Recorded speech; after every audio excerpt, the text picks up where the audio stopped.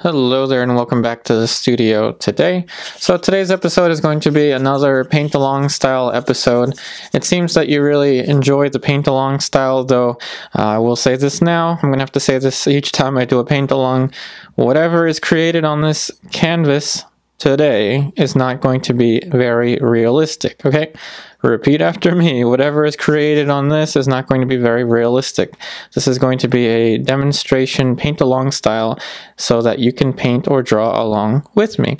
So that being said, I invite you to get your crayons, your pencils, charcoal, oil paints, acrylic paints, whichever kind of media you would like to use, and why don't you draw and paint along with me. The photo reference in the top left corner is going to be posted in my Facebook photo reference group, so while I'm at it, I should explain what I've done to this canvas already. So a little bit of odorless mineral spirits and the burnt umber, and this big old brush is what I use to tone the surface. This is about, it's been sitting on here for about 20 minutes. So I just wanted the odorless mineral spirits to do its thing, and then the paint just kind of settle in to create a nice and even distribution of color. Now for the colors, we have titanium white, burnt umber, alizarin permanent, cadmium red, yellow ochre, sap green, ultramarine blue, ivory black, and below down here, though you can't see, is my medium. I'm using, actually let me just show you here. This is Rublev Venetian medium. It's currently my favorite medium to use, so you could use pretty much any medium you'd like in this style. So this is going to be the the quick and easy alla prima type of approach to create a painting, or at least to start a painting. So I'm going to start off with a larger brush than usual for my umber drawing. And if you're new to this channel, the umber drawing is just a sketch in burnt umber. You could use raw umber if you prefer, whichever of the umbers. Shoot, you could even use dioxazine purple to draw if you want. Doesn't really matter, as long as you're aware that the color that you use for your initial drawing is going to have a type of effect on the overall colors that you place.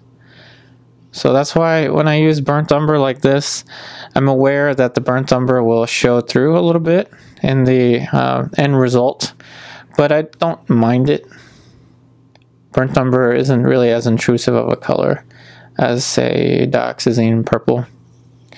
Now, since this is a paint along style, the pace is going to be real time. You're going to see as much footage as I can possibly fit onto the SD card, and I'll show you as much, if not every single brush stroke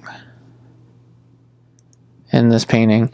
And I won't be talking as much. So again, if you're new to this channel or to this type of demonstration, again, it's not going to be that realistic, but it's going to be something that you can draw or paint along with, or just keep this video playing in the side while you're working in the studio, whether you have a commission or just your own work in your studio. You can just keep this on.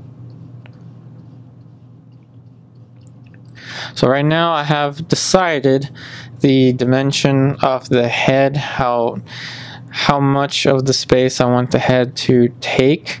So now the next thing I'm going to do is I'm going to start to subdivide these shapes.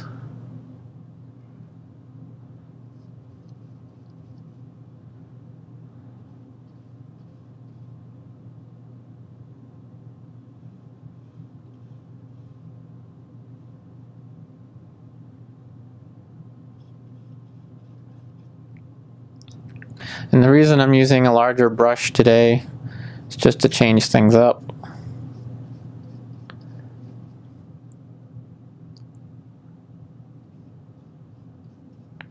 Now I want to be very simplistic with these shapes. So if you're drawing or painting along with me, feel free to pause the video to catch up, or speed the video up if you're moving faster than me.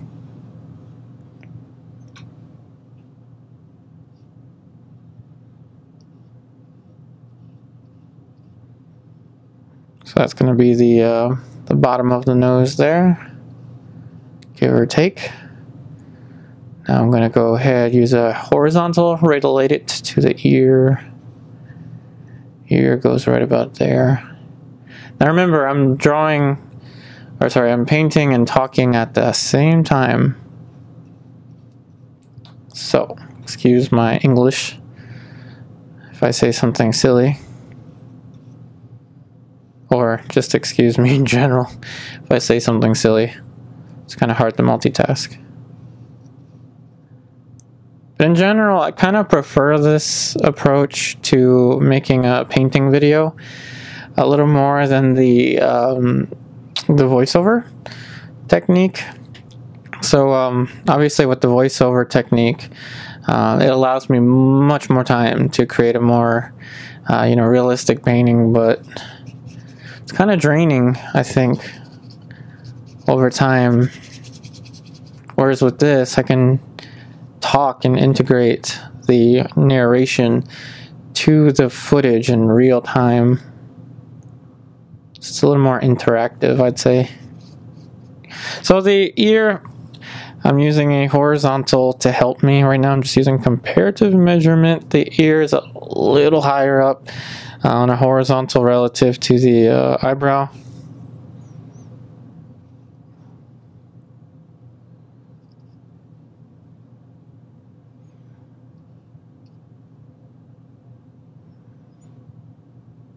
And I'm glad that those of you that watched the previous video of this style, the last one I uploaded was the live stream that I did for my Patreon, but the one before that I was really struggling with the drawing, pretty much with everything in the painting, but most of you actually found that to be very beneficial.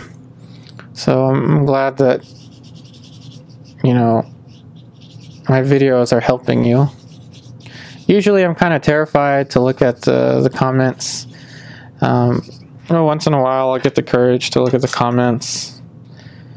You know, and whatever you do, well, I guess I should probably talk more about the painting, right? But in any case, in everything that you do, don't fear the critics as much. I should take my own advice, right? Don't fear the critics, don't fear the cynics. There's some people out there that they're kind of like emotionally parasitic. Like they feel like they feel better trying to bring other people down, and that's just sick.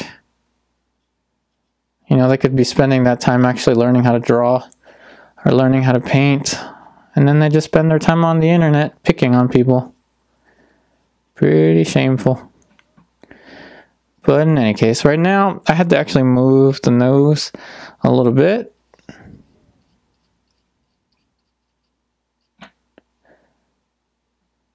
And this larger brush actually helps me, I guess, not make so many details too early on. And I'm using a clean and dry brush right now to help me erase.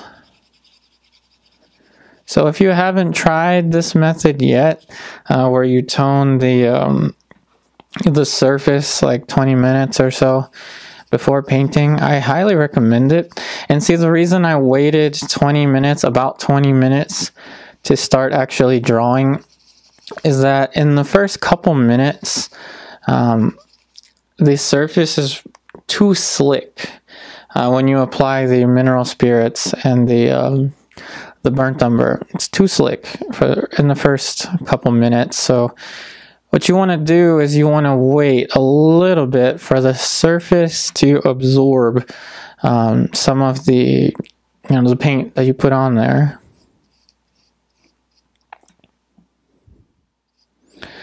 Kind of reminds me of if you've seen Bob Ross, the what was it? What did he call it? Liquid clear that he would put on the surface. Maybe it's something similar to that. I don't know. I've never actually worked with liquid clear or anything like that.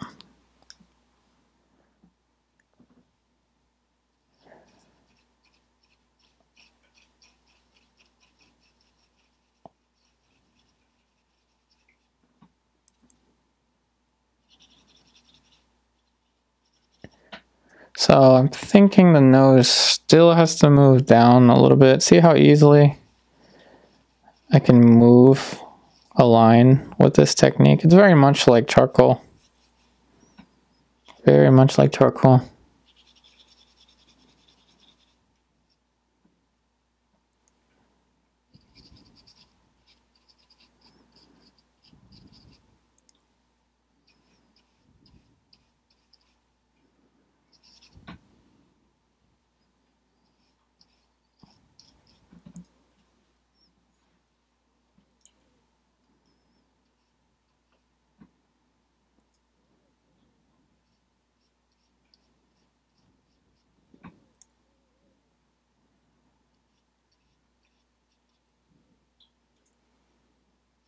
Okay, I don't think that I want to put that much information for the umber sketch. Maybe I'll just put a little tone here of the burnt umber. Then of course as it settles, it'll just kind of seep into the canvas.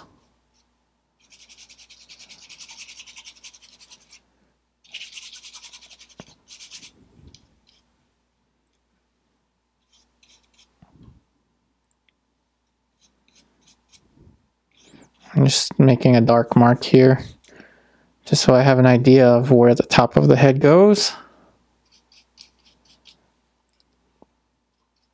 Alright, so now with that brush that I was using to erase a little bit, I'm actually going to use it now to mix up a flesh tone. But there's one thing I want to do actually before that. So I'm going to try something different, as I usually do. I like to try things differently.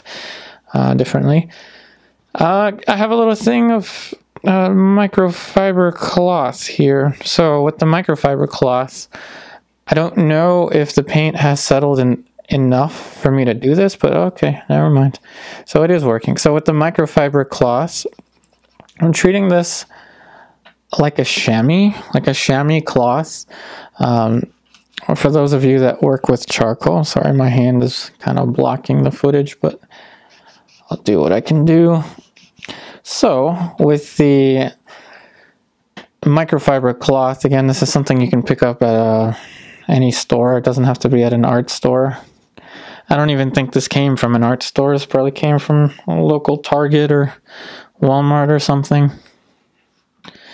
I'm using it to subtract a little bit and to draw. So two things at once here. So I'm drawing with it a little bit, and I'm also laying down the foundation for the values that will eventually emerge.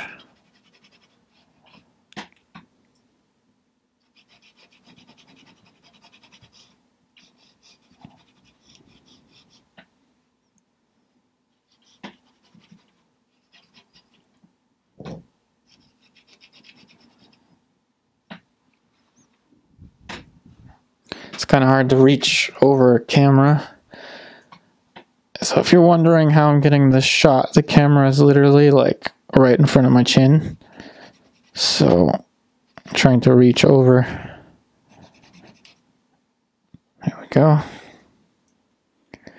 Might have went too far down with the ear. And let's put a little mark here for the tragus of the ear.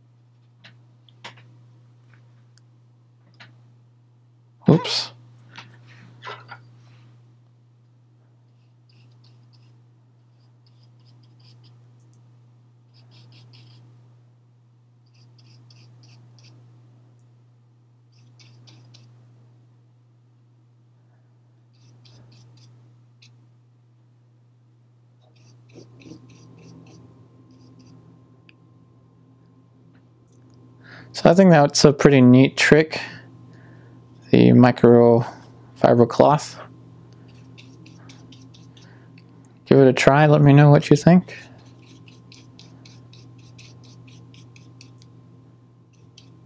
Alright, now we can return to the color mixtures, and you know what?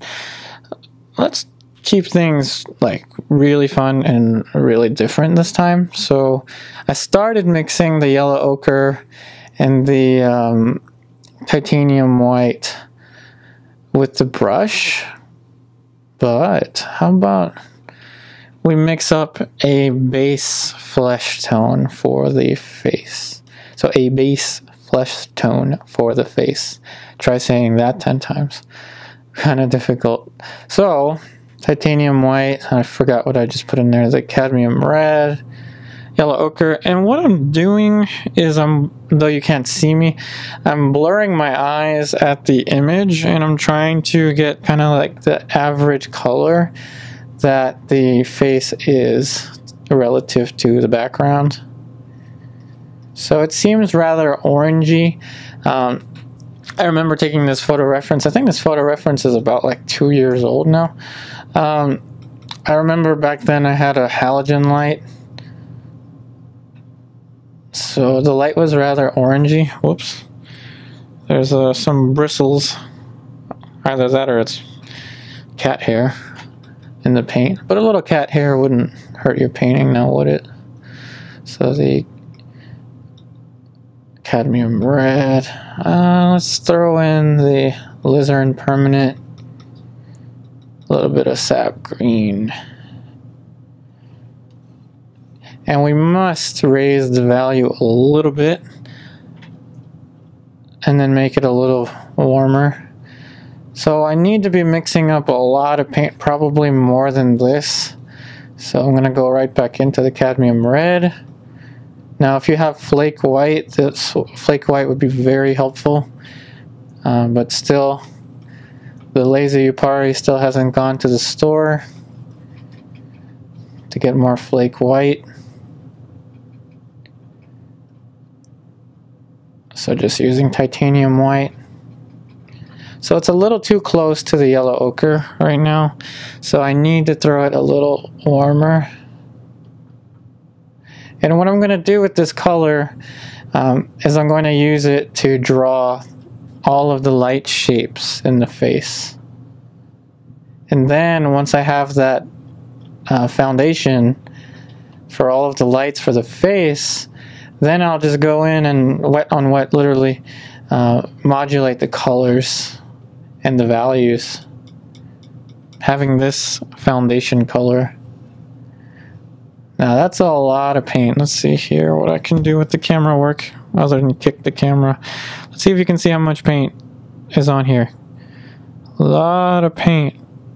Alright, I'll reset the autofocus.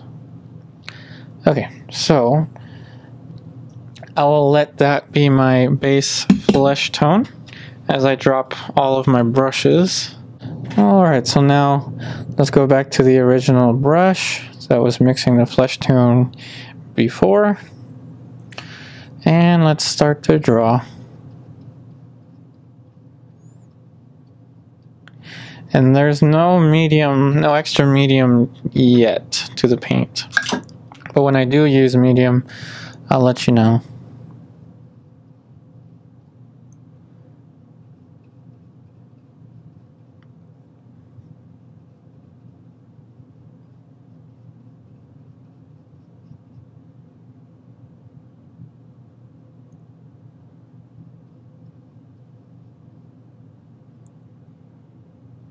So the paint is very thick at the moment. And the idea is thinner paint will stick onto thicker paint. And it's actually easier to manipulate edges when you can control the thickness of the paint. So starting off a little bit more thick actually should prove beneficial later on.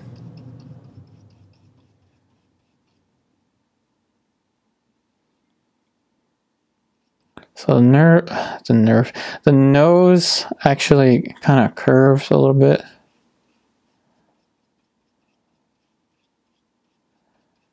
So while I'm doing this, it would probably be a good idea to get the background out of the way and draw a little bit with the background. See, what I really like about palette knife is that it's so easy to clean the palette knife. So now with the clean palette knife, let's mix up the background color. So burnt umber and the alizarin permanent in about equal parts.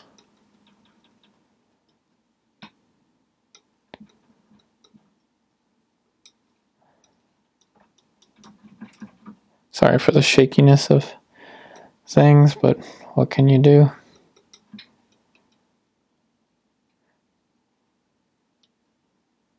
This easel is actually broken. I have it kind of rigged with some clips, so sorry for the shakiness.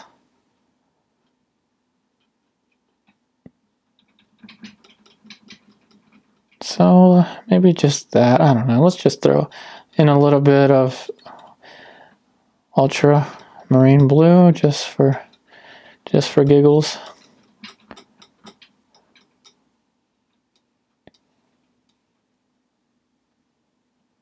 Alright, so now I have my background color, and I'm not going to go crazy filling up the background color everywhere just yet. I'm actually going to use it to draw. So see, literally using it to draw just like an outline. Very close attention is going to be paid to the side of the nose and the angle that the nose makes. Will it be perfect? No.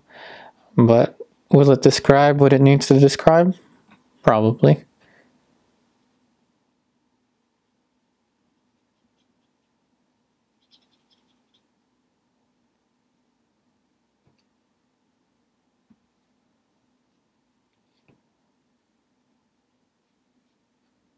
So the bottom of the nose here is a little more flat.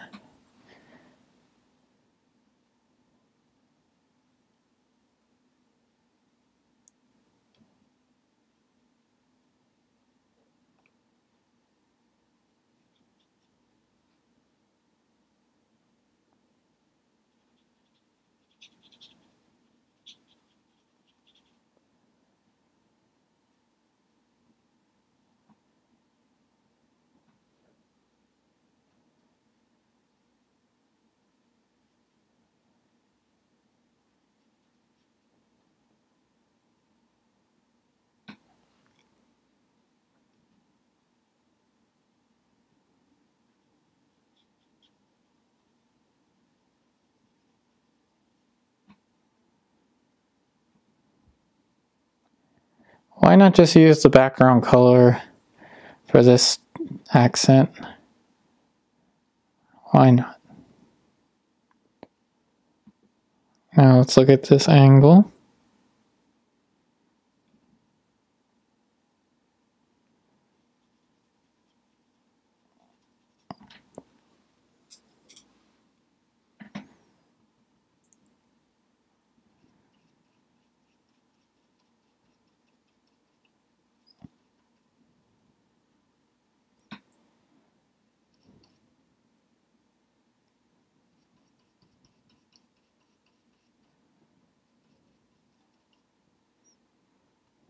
So as I'm placing down the light color here, I'm actually going to apply less pressure in the areas that I want to be a little darker, like that. A little less pressure just so I can leave an indication for later, for where I'm going to modulate the values or where I'm going to make value changes. The mouth, I don't really care about the details for the mouth just yet. Just an idea of where the mouth is going to fit is fine for now.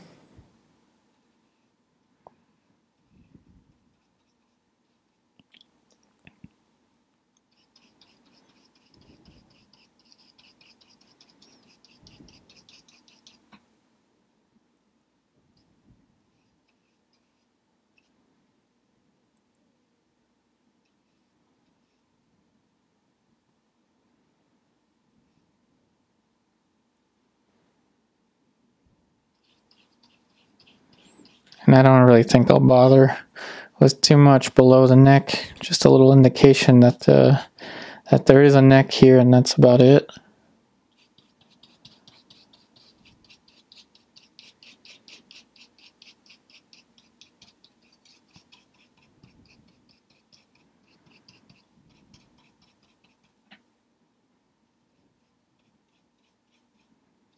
Okay, now that we have that covered, I think it's now time to get to business, putting in some structure for the face and more clarity. Though, you know, I think we're going to approach it from the darks.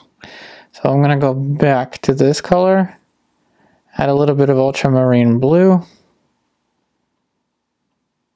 Now I'm going to use a little medium.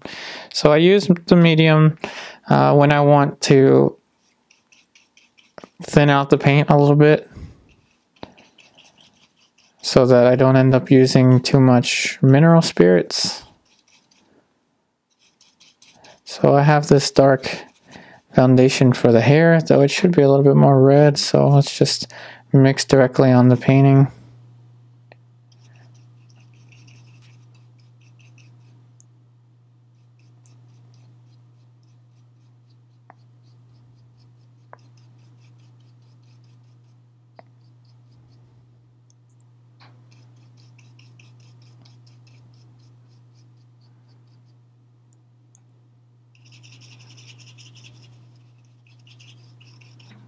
Now I'm aware of the glare, so I'm trying to apply the brush strokes in this direction so it doesn't glare as much.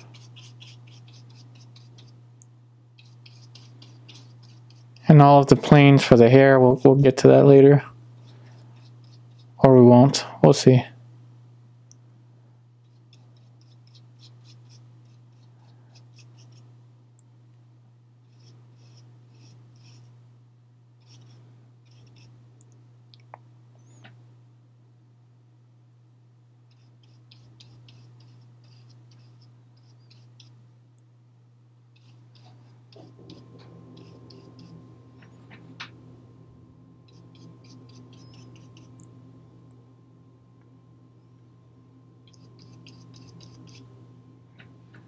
Okay, alright, so now that we have this all mapped out, I'm going to cover a little bit for the background. So ivory black, alizarin permanent,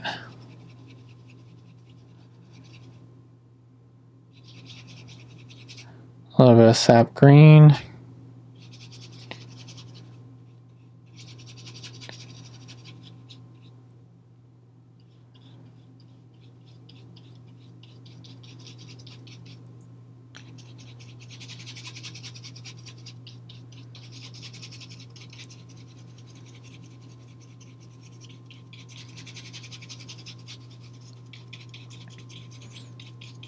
so in a way this is kind of like an underpainting, but a wet on wet type underpainting, because this is all going to be completed hopefully in one sitting.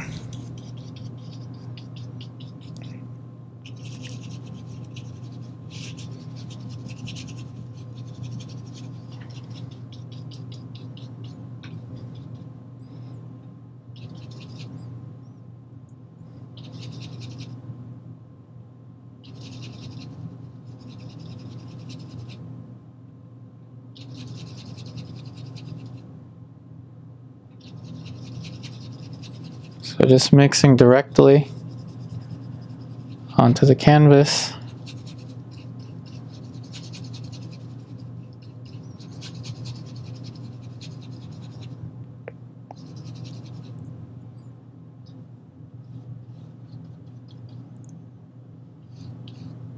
A little more medium.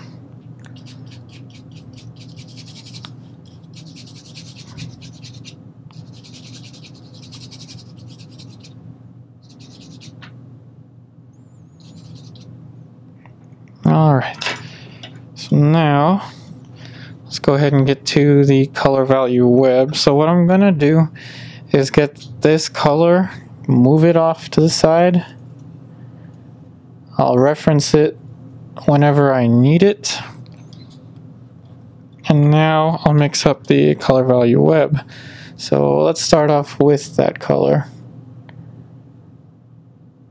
So I moved it off to the side so I wouldn't accidentally just mix right into it. I remember it has to be a little bit more orange now. Excuse me. So yellow ochre, cadmium red, about equal parts, then the titanium white. Now we're going to move on down. So if you're new to this channel, this is now the color value web that we're mixing up. And what I do is I blur my eyes as the image and try to record the tonal gradations that I'm seeing on that image, and then create value transitions as I move on down. And when I mix the actual colors that I'm going to put there, I'm going to be working with an organized set of values.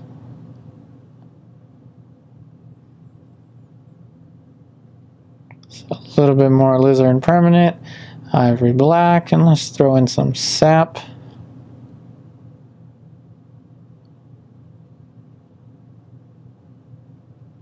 Alright, that should be good enough to get us started. Now I'm going to put that brush off to the side, pick up another brush. This is again a Robert Simmons brush. Currently my favorite bristle brush, type of bristle brush that is. Alright, so see how I just put in the sap green, but we're still in this kind of color value family. So now we're going to start putting in the planes. Big brushes.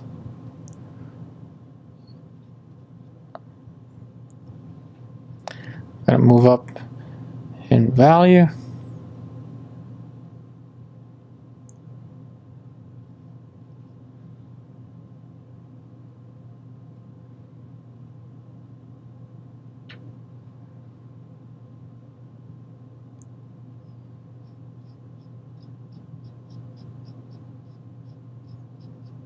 Now remember, portraiture in particular goes through an awkward stage,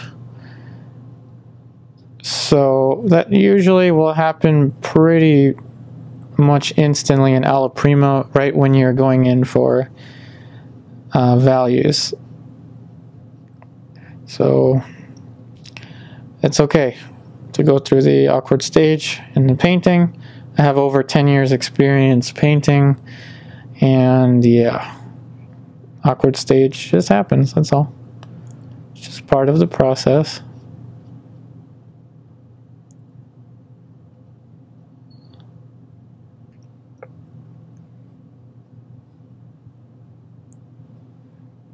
So I'm mixing wet onto wet. So thinner paint tends to stick onto thicker paint, but thicker paint onto thicker paint, as I've noticed, helps you kind of blend a little bit. And I use that word with caution.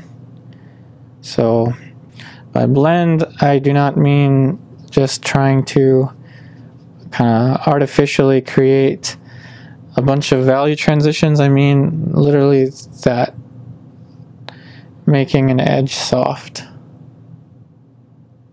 That's all I mean by that.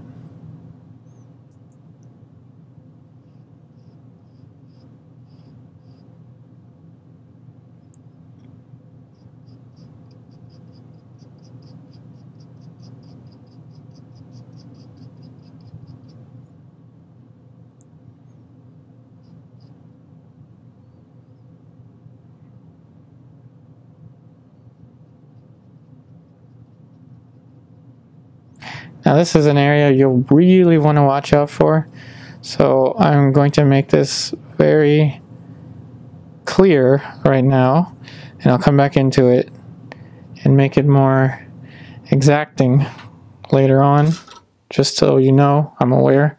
This will look strange for a little bit.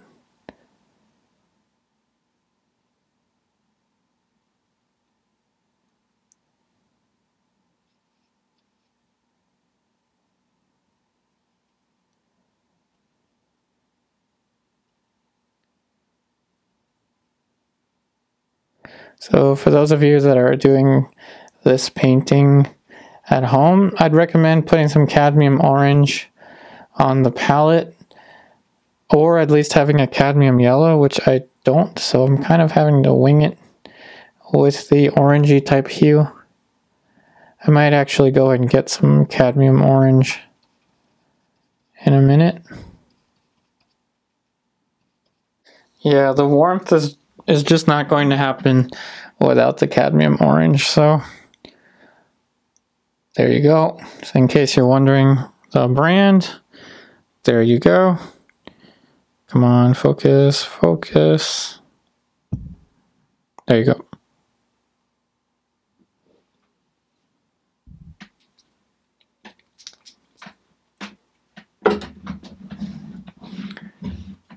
And I'm glad I put it on the bottom. It's kind of trying to run away from me. So alright, cadmium orange to the rescue. Don't want to use too much of it.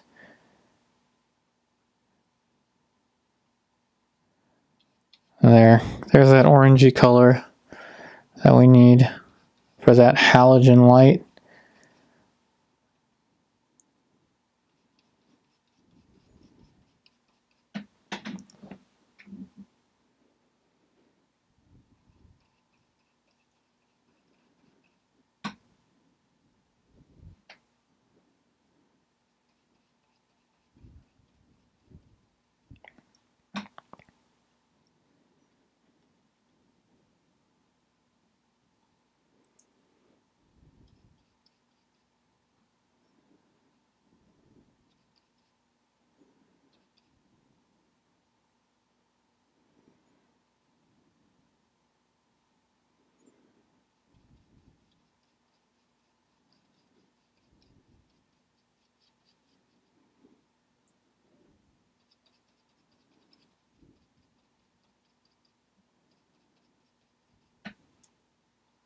And no, the audio didn't go silent. I'm just now reaching kind of that point where I won't be talking as much. So if you haven't already, go get yourself a sketchbook. You're probably just sitting there. Go get your sketchbook and draw along with me. You don't even have to be drawing this. You can draw your cat, draw your dog, draw your bearded dragon, and draw your ball python. Just draw. Even if you've never done so before. Just get yourself some printer paper and just draw. That's what I did when I was younger. Although I would get in trouble in the classroom for drawing the teachers.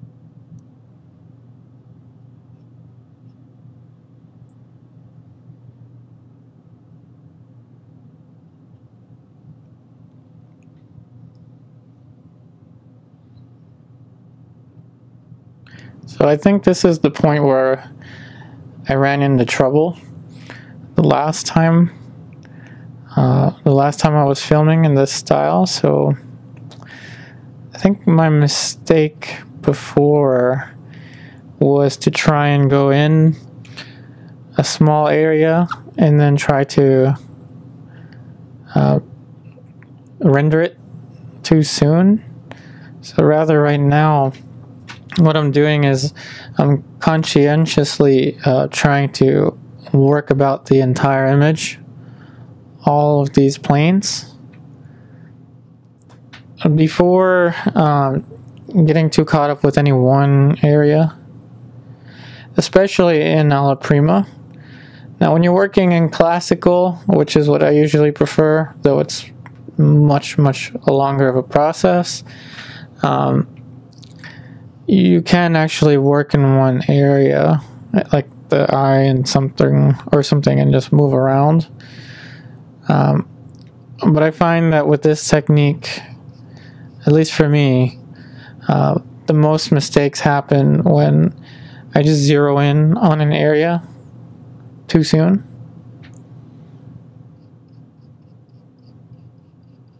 But of course, every case is different. So you have to be kind of adaptable to situations in painting.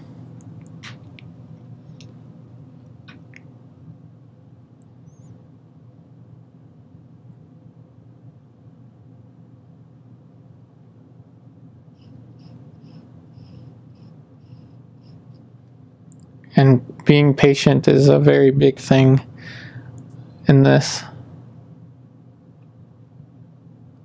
You know, it's kind of awkward. I never really mentioned it, but it's kind of awkward to paint. At least for me, it's awkward to paint and have a camera on me, like right in front of my face.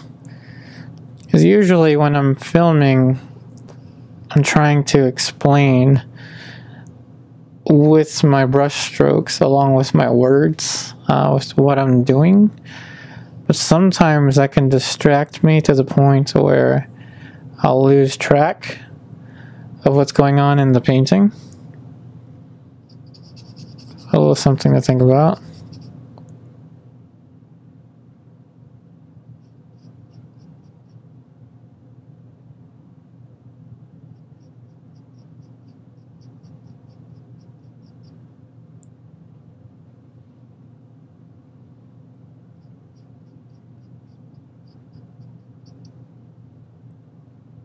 I'm hoping to get to the point where I can just continue to paint and not even notice the camera's on.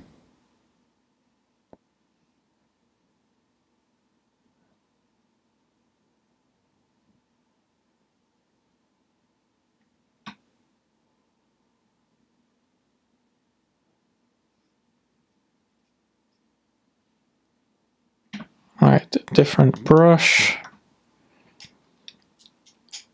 Let's get that background color again.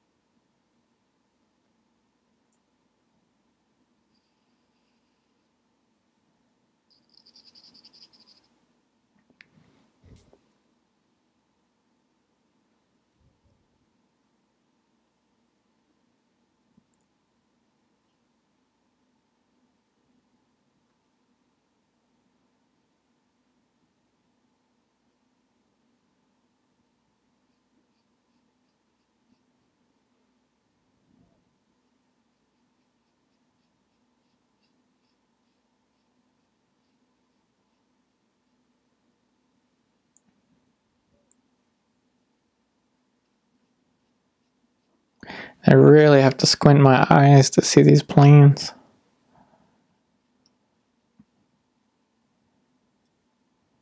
usually around the face, these areas here. I try as much as I can to use a color change and not so much a value change around here, though I just messed that up. The reason being is this is a very sensitive area on the face, so if you push the values too far, meaning if I made this too dark, it would look kind of like she was punched on the side of the face. So I gotta be very cautious with that.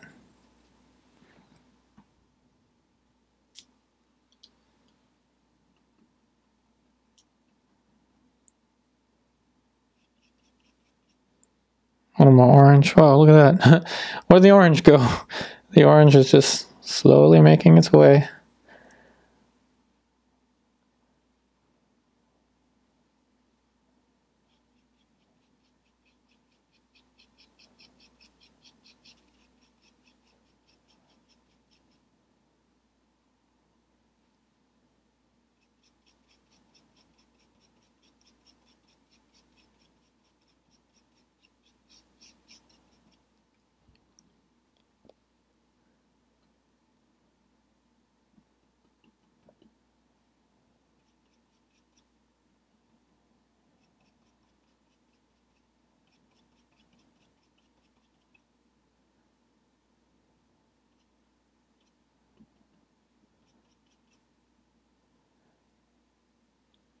A little more orange.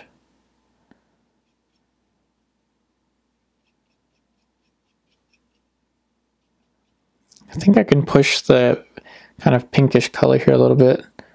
Let's use the alizarin permanent. Just mix it directly. Just let it mix.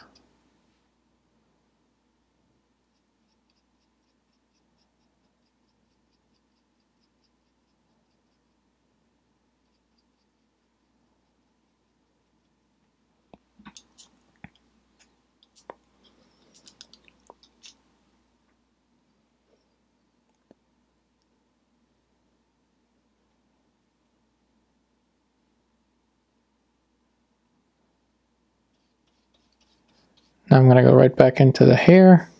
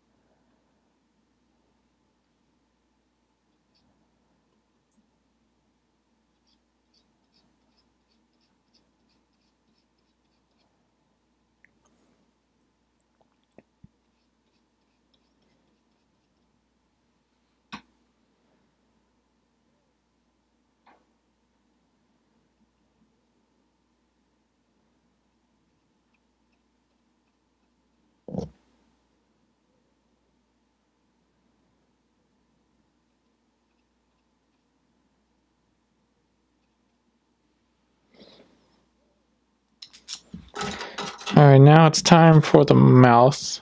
So what I'm gonna do, I'm gonna switch to a synthetic. I think the first thing I'm gonna do is just add a little bit of medium. So a little bit of the Venetian medium.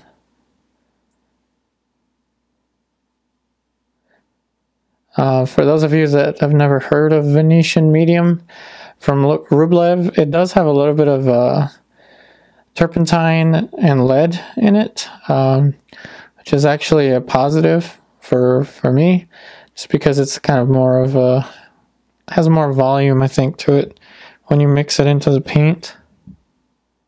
It's just something to be aware of.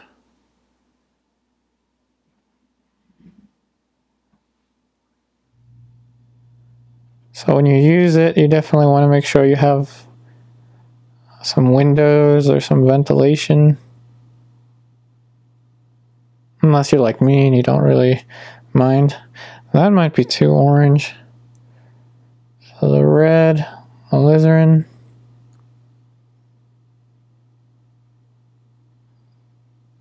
I think I'll just go with it.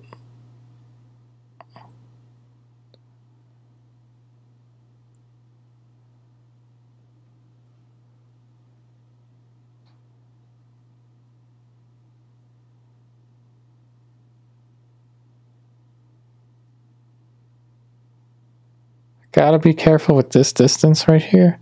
When you put it in the mouth, this can easily grow. So we have to be very cautious about that distance. Now let's go back into the background color.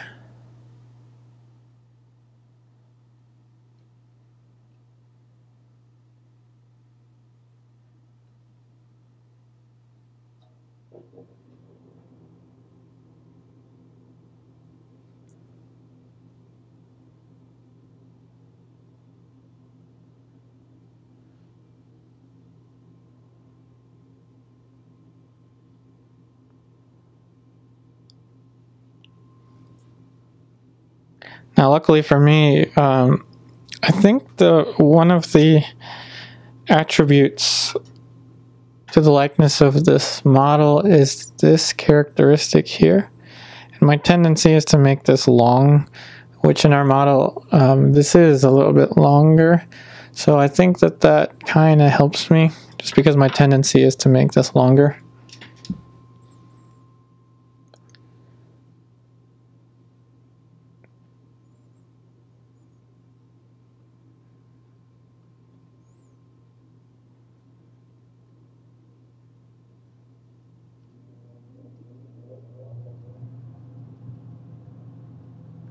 And I am very interested in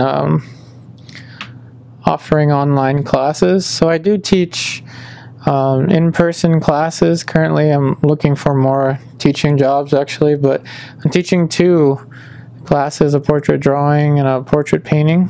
I'm so fortunate I was able to get enough students to run them both this time.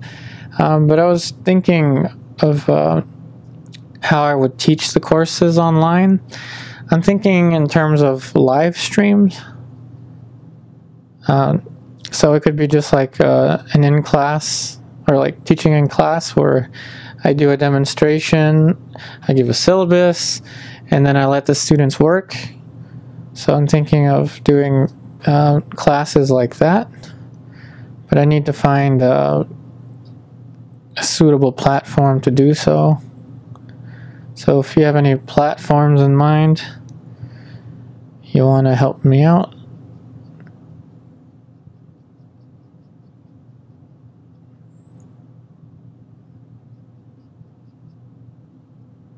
the mouth could move that way a little bit. I'm going to get a different brush, a little bit of medium, tiniest bit of odorless mineral spirits.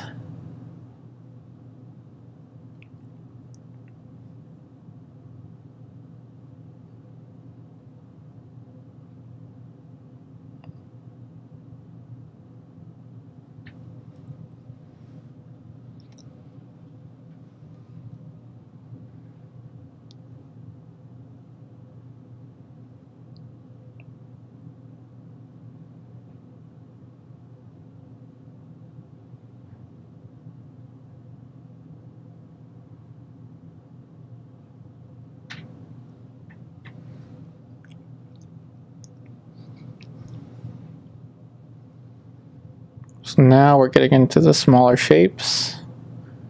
Still very cautious.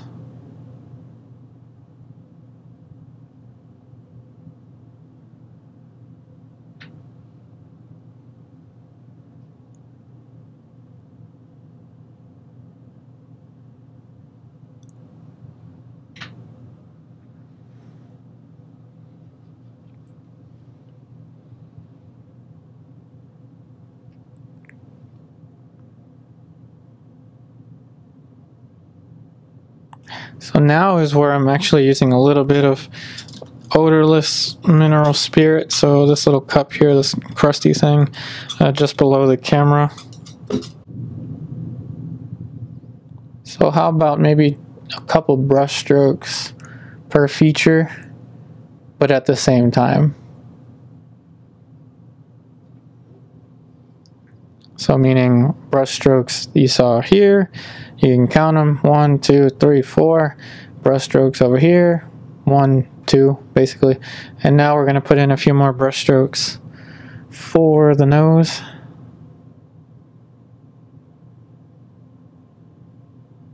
Now I find that the way the brush stroke is applied is not as important as what the brush stroke is trying to convey.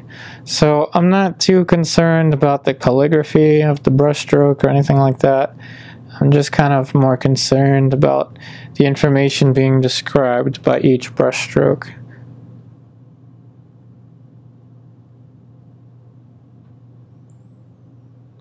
Let's use this color again.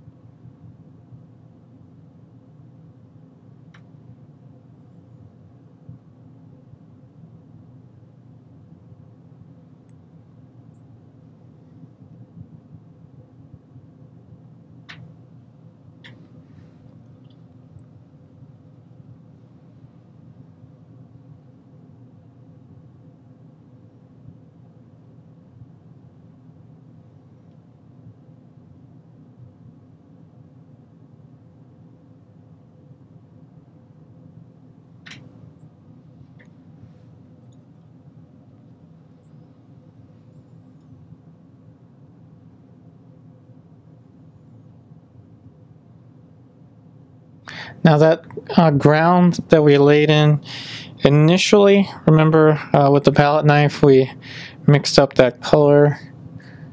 That ground is helping tremendously with the adherence of the paint.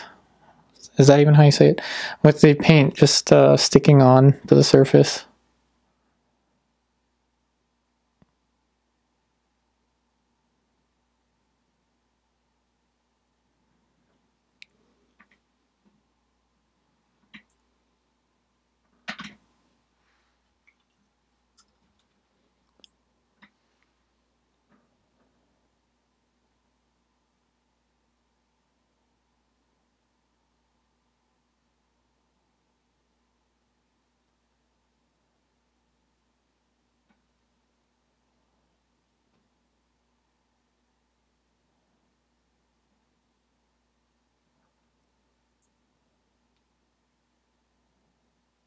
So rather than the highlight being a dot, I'm trying to make it a more descriptive shape. See how it's almost like a stretched out pancake following around the nose. Hold on, as I have to change a battery. Alright, so the battery has been changed, and let's continue with this. So I'm thinking what I'm going to do now is paint the earring, and then I'm going to go into a lot of the form modeling in the face, though I don't think I'm going to render that much. But when I do get to it, I'm probably going to be very quiet again. So, you know, go get your sketchbook. Go get your paints. Just draw along with me. You know, I think it really helps to have someone with you when you're working.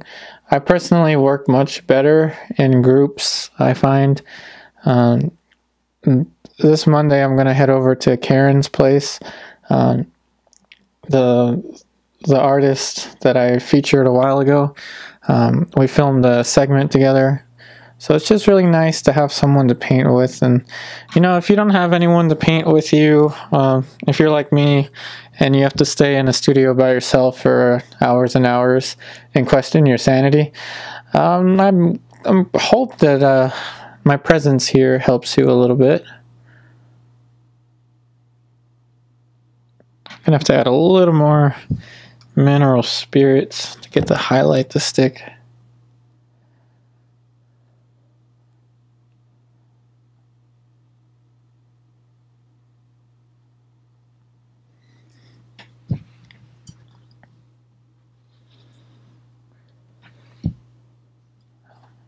So there's a lot of work that I need to do,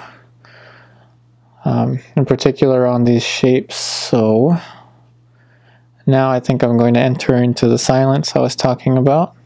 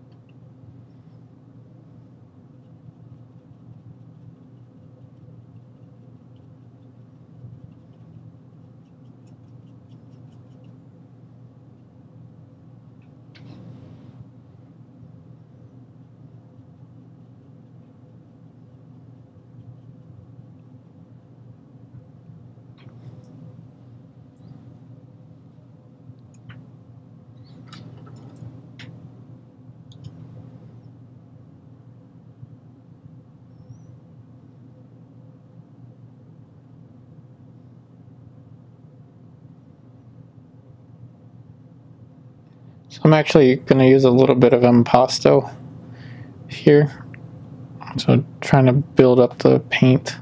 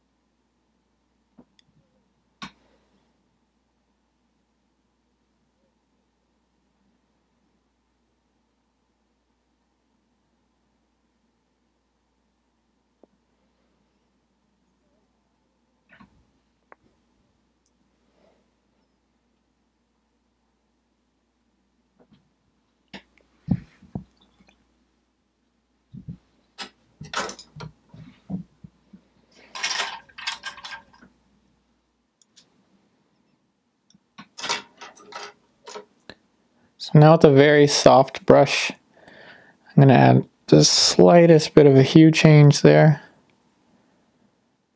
So a little more pink, but still in this kind of family of color.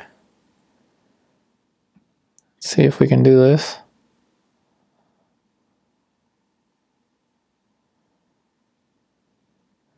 A little bit of medium.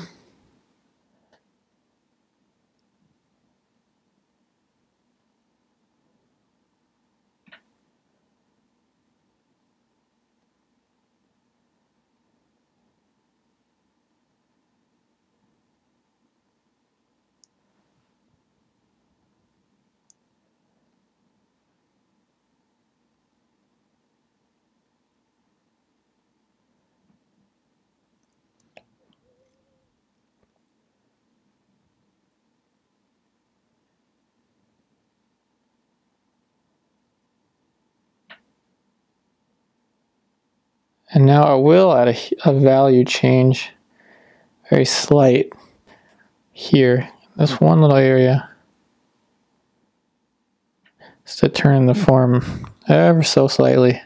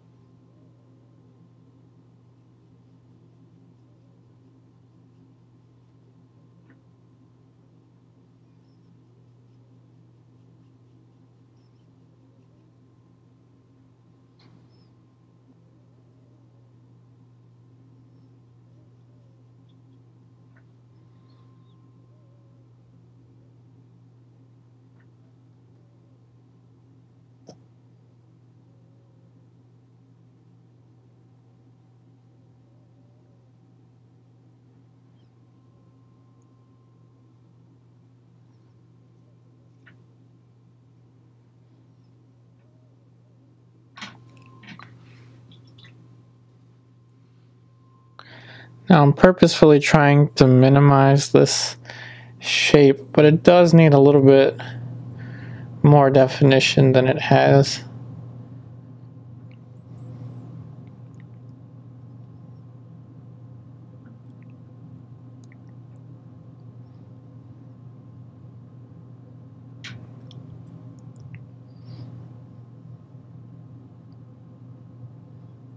Very tricky.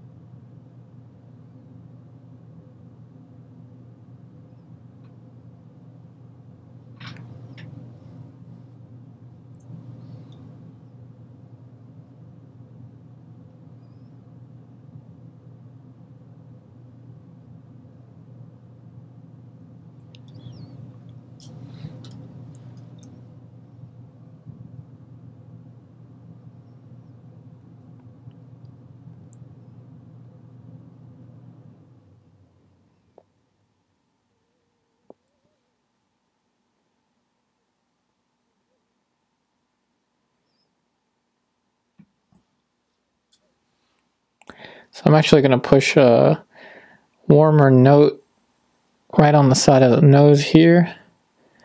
I'm going to let the paint go into the background a little bit.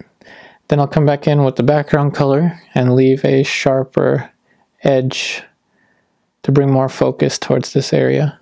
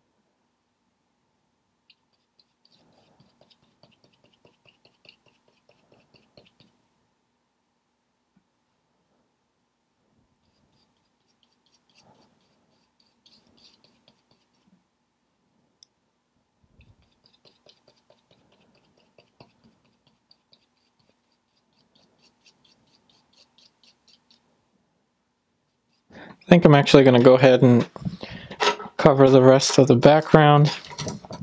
So switching to the bristle brush, let's go back in. I did put a little bit of mineral spirits on the brush.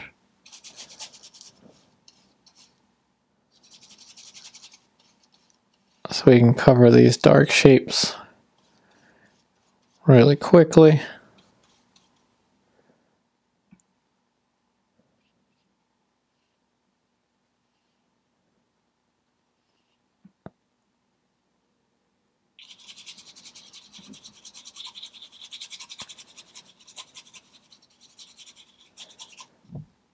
Just throw in some ultramarine blue.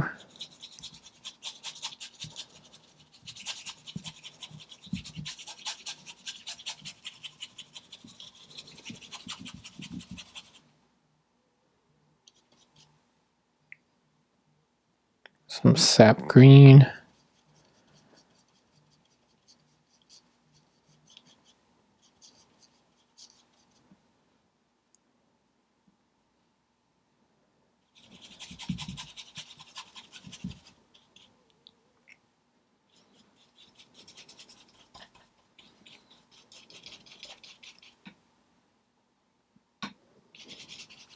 A little more ultramarine blue. Hopefully that'll help to push the hue variation a little bit.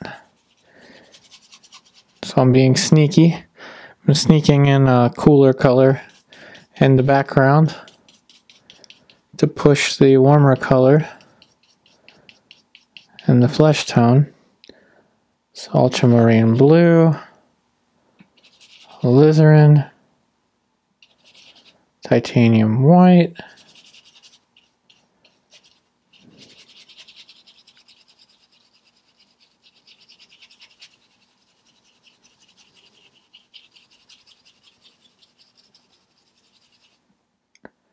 same deal.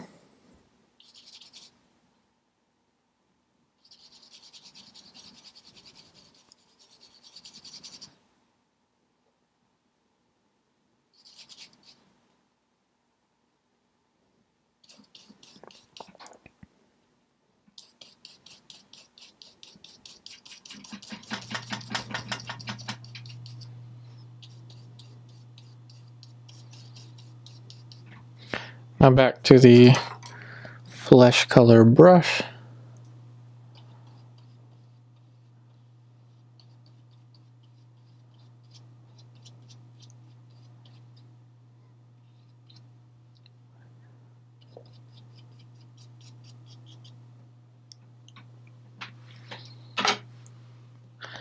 Now with the background brush, start to push in some darker notes, or we'll start to push darker notes in the hair. See how much, well, I guess you can't see. Now you can see how much darker we can go.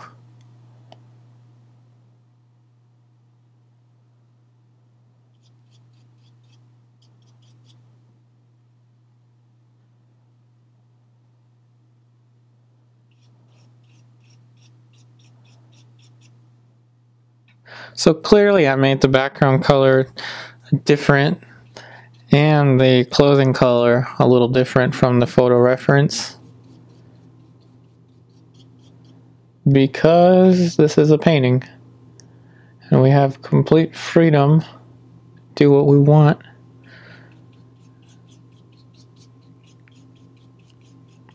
And I just wanted to push the warmth.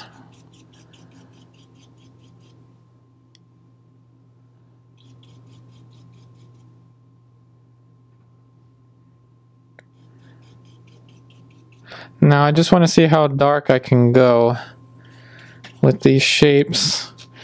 You're just going to have to excuse the glare.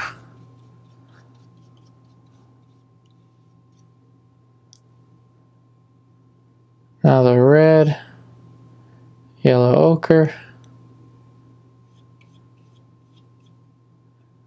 Oh, we're going to start to put in some of the planes for the hair.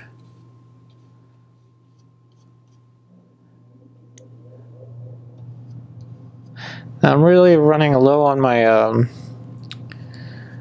photo references these days. This one I don't think I painted before on YouTube, that is. At least I hope not.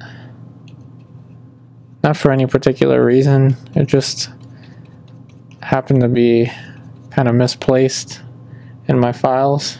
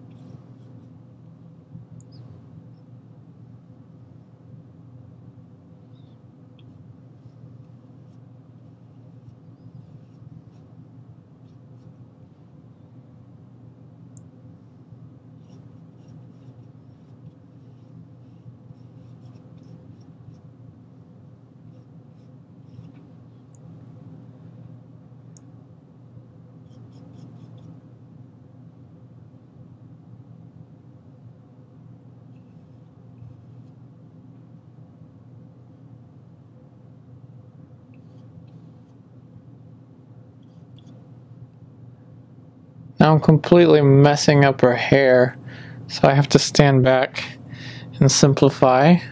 So there's a dark plane here, here. So the hair, I have to follow the kind of wave, goes this way, tapers in, then goes out again, over here, and then out again over here.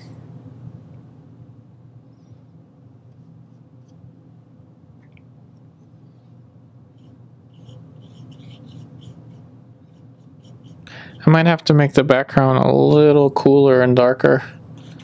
So more alizarin, or sorry, ultramarine blue.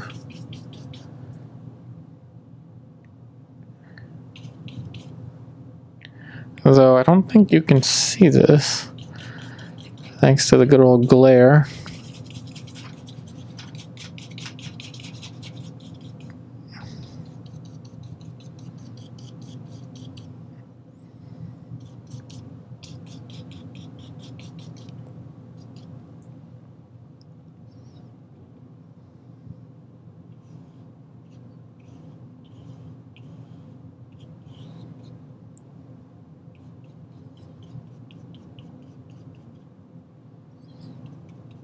So I'm reunifying all these values. I think that my lights were a little too bright.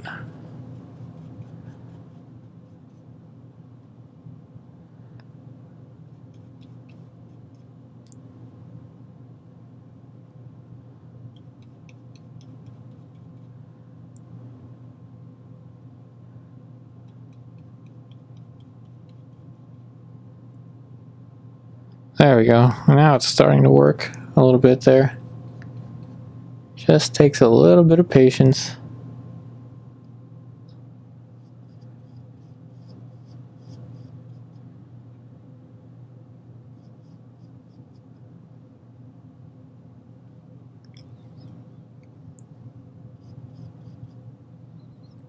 I'm gonna have to make this edge a little bit more specific.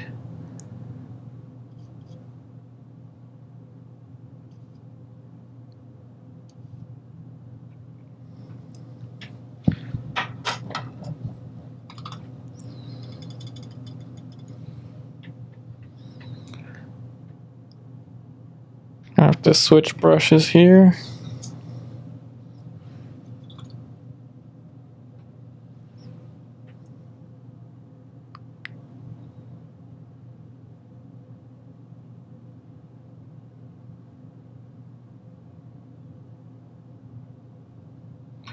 A little bit of medium.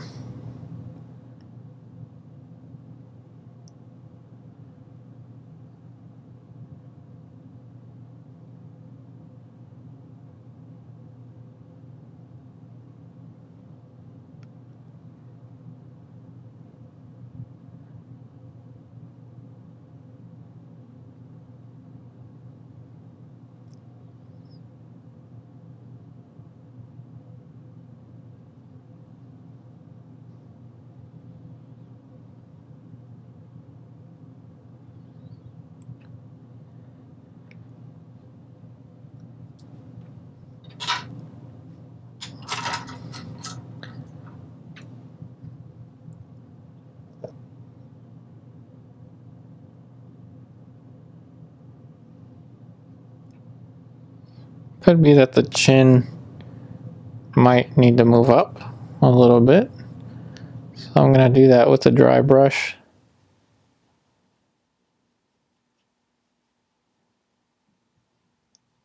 Might have to be a little warmer too, so now it's not a dry brush anymore. Back to the orange. You know, painting is a process of discovery. It may seem like I know exactly what I'm doing when I apply each brushstroke, but sometimes I don't really know. You know, sometimes it's you place something down next to something else, you stand back, you see if it works. Sometimes it does, sometimes it doesn't, and then the you know, the end result really depends on how much patience you have.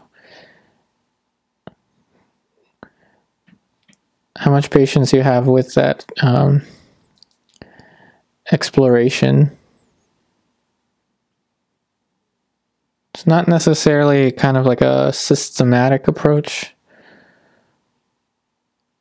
It may seem like it at times, but there's a lot of discovery. So painting is a process of discovery.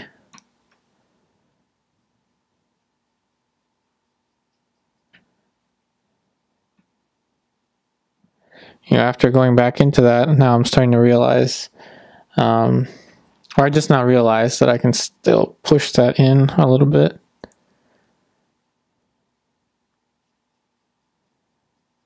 And again, Alla Prima is never really going to have the same degree of finish as a more classical approach.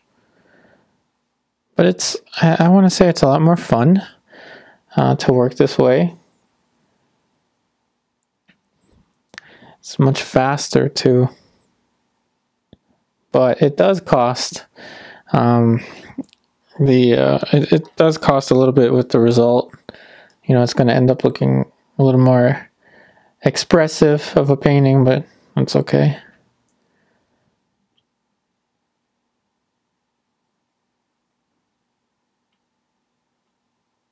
You know, whenever I do alla prima, I usually get the most hate mail or hate comments or something like that, just because people don't really understand that this is about trying to show you a process rather than creating a perfect photographic looking image. Everyone just seems to want the photographic looking image. But I think this is just more of a fun, kind of interactive type of video than the realistic voiceover. In the end of this, I don't know how long the painting footage is going to be, and I hope I can get all of the footage to upload on time, but in any case, I mean, it's not going to be like like a 12-hour portrait that I'll work on for a long time.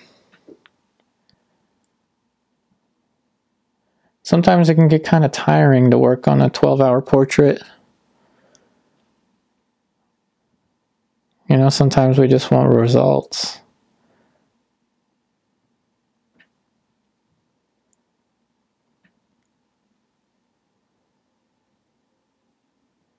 There's a time and place for classical and a time and place for alla prima.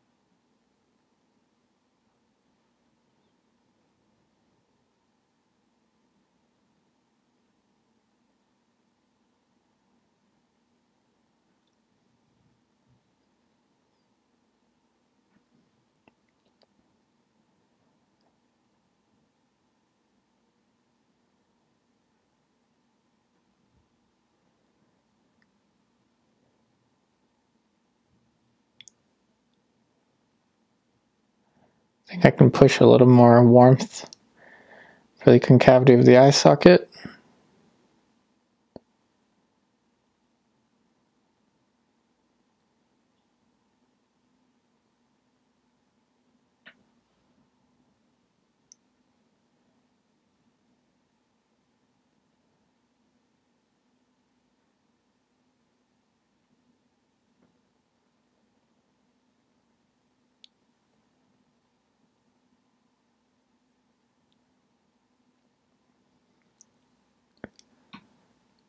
And then, of course, the nose. So someone said that I basically just showed how to repaint or something like that. Continue how to repaint. Not sure if that was a good thing or a bad thing, but that's kind of part of the exploration process that I was talking about. You know, I keep coming back and forth to each shape.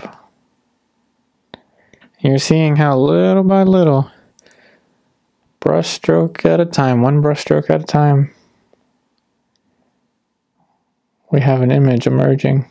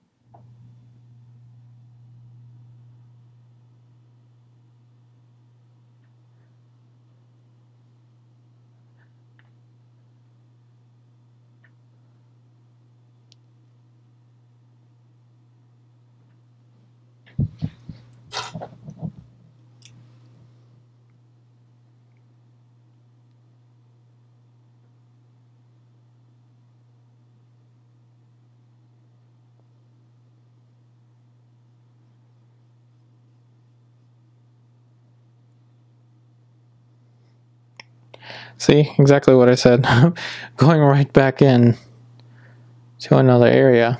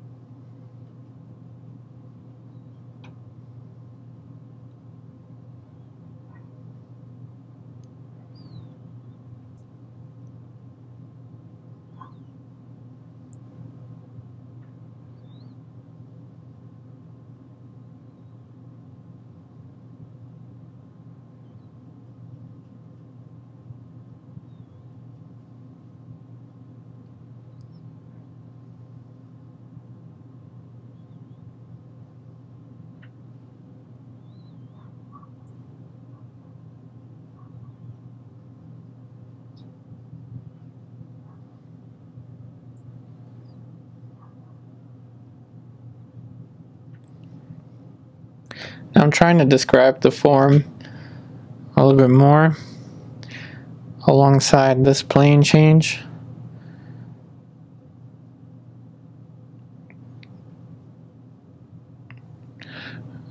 That is, I'm trying to pay attention to what shapes are what value. So value is highly important right now. Not so much the color. You know, this could be any kind of color really, but the value is what's going to give the curvature of that particular form. Now, color change is something you really wanted to use like here, whereas here it's really in the values.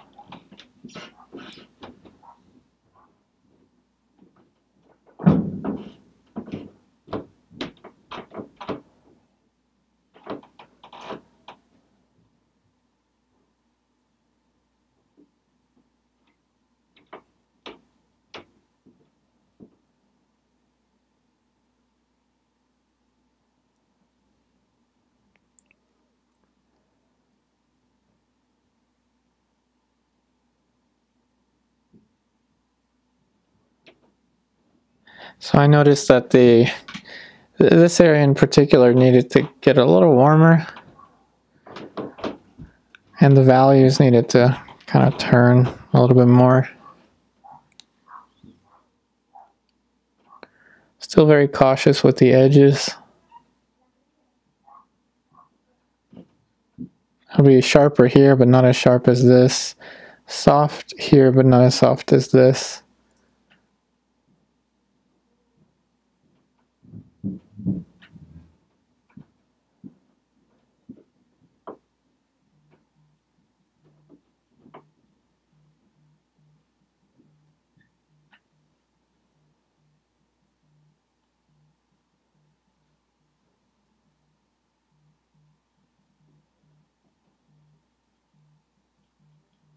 And then really soft over here.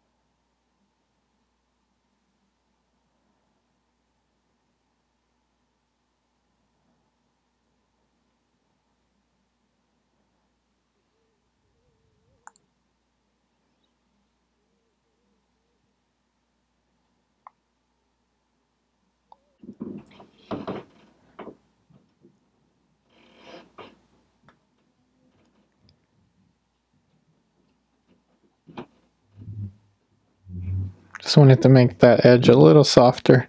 So I found a value or a color in between those edges.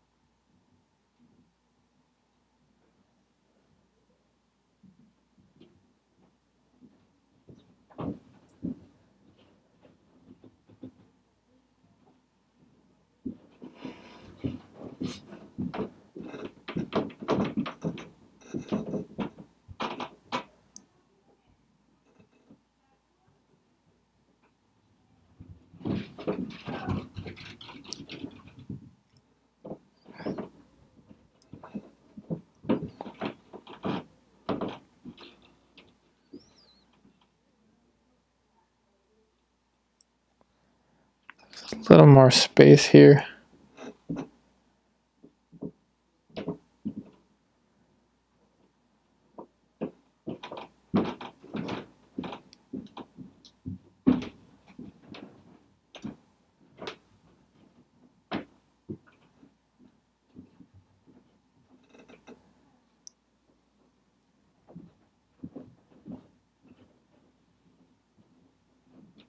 That doesn't bother me too much.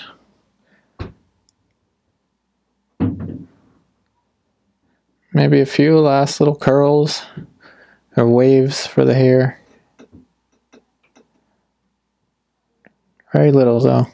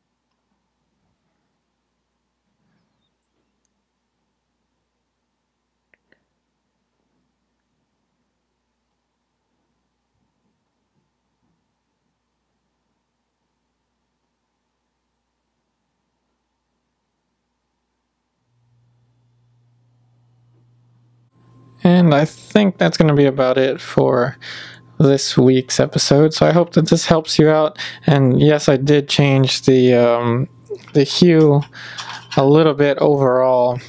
So I didn't want it to be quite as orangey as the photo reference, just because that halogen light, I think, just made the photo reference too orangey.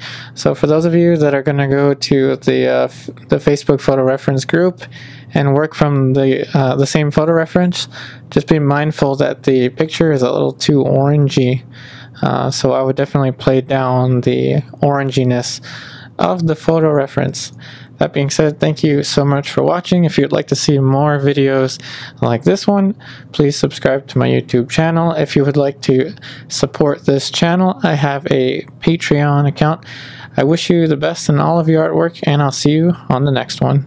And it's now time for our new patron shout out. So I had to look up how to pronounce this one, so I apologize if I mispronounce your name.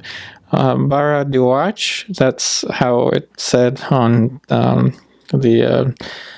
there's a YouTube video on how to pronounce your name, Baraduach. So thank you so much for becoming a member on my Patreon account. And thank you so much to Kathy Maroney. I hope I can pronounce your names correctly. Thank you so much for becoming members on my Patreon account. It helps me out tremendously. Your support means so much to me. I wish you the best in all of your artwork, and I'll see you on the next episode. And it's now time for our new patron shout out. So thank you so much, Kathy Maroney. And thank you so much, Baraduach. I hope I can say your name properly.